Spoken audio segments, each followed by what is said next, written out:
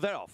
Long hole, but they get away here over 7 furlongs. Walking out of the stalls was established in stall number 6, and Enemy is also towards the back of the field early on. The blue jacket of Law of Peace got out smartly, leads up from Honore Daumier towards the right in the yellow sleeve jacket, and By Jove in black and yellow in company with those. Talap, a pale jacket right in behind them, and then towards the right comes Crystal Pegasus with the claret colours of Enemy, hidden one from the left at the moment, close up to the leaders. Count of Amazonia's further behind these. Then Grinling in very pale set of colours. The last couple are established in a red and white jacket, a blue and white cap, and more red colours of Old Friend towards the right, just at the rear of the field. They've just come down now to the halfway stage, and William Buick on Law of Peace continues to have the advantage. On the left, By Jove. On the right, Honore Daumier. Stalking the leader is Talap. Right in behind him, Enemy, the best turned out winner, goes okay in 5th at the moment. Crystal Pegasus is behind this, and then Grinling established at the back of the field. Old Friend just ahead of that at the 2 marker.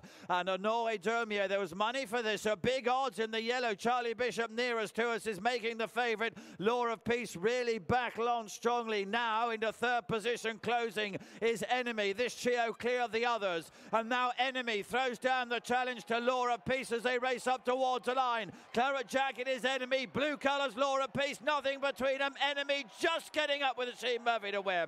To Law of Peace in 2nd. Behind him in 3rd place, Crystal Pegasus.